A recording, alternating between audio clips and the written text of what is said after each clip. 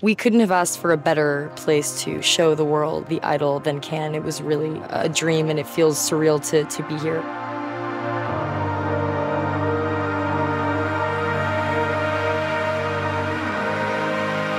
And essentially it kind of follows the story of Jocelyn, who's pop star who we meet at a kind of very particular moment in her life, and she meets Abel's character Tedros, and a lot of craziness unfolds from there. Not really.